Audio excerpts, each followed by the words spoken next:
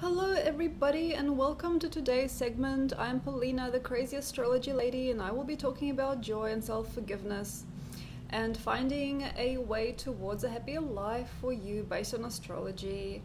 Yes, I'm now in Bali. I'm in Sonora on the south side of Bali, and I am in a hotel and I love it here.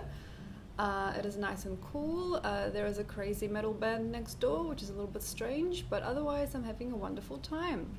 Blessed be. Well, what is joy and what is this experience about? Well, this astrology session is based on the frequency of Leo, as we are now very well in Leo. It is the 13th. It is August. It is a Saturday. And I will be talking about joy and self-forgiveness for the next few hours based on your individual astrological sign. Well, where to find joy in your chart? Joy lives in the sun because the sun is the energy of you and that which you primarily carry. It is not in the moon, although the moon does have parts of you.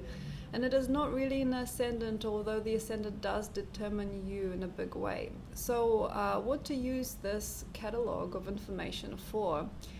Well, based on your sun sign and also the house in which your sun is placed, my friend. So where is your sun? For example, as a Scorpio rising, my sun is actually not in the 12th, because my 12th house is very small. It's in the 11th house. So I am an Aquarian Libra sun, because my house is the 11th house and my sun is the Libra sun.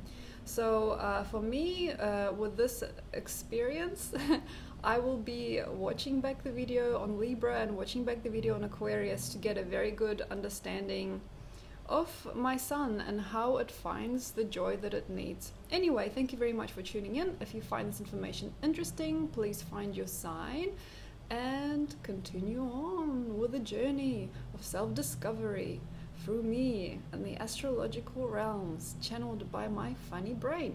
Anyway, thank you very much and enjoy the session.